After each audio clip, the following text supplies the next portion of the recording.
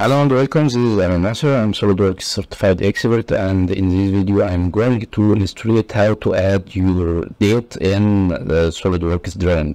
Simply go to new document, drawing, or from advanced you can select your template.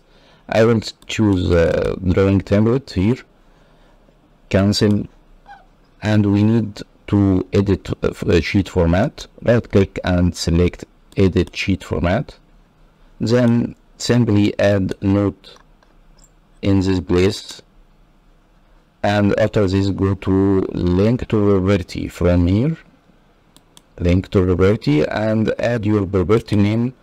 We have many choices, something like short date, long date, but I recommend it to select last saved date. It will be better for you. Then click OK again. Now we have date inserted in your table.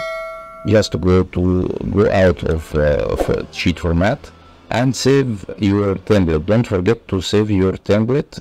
Go to file and then select save as and drawing template. Just replace your default template, or if you want to create another template, no problem, but I will replace the default template here. Save, and as you notice here, SolidWorks jump directly to the location of template when I select drawing template. Just replace and save.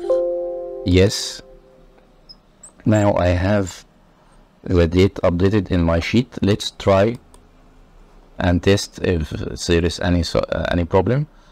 A new document again, select drawing, cancel your model view. Here is your date and also time. It is very helpful for you if you want to check when this file updated. That's all in our video, and I hope this video is helpful for you. My regards, Ali Nasser.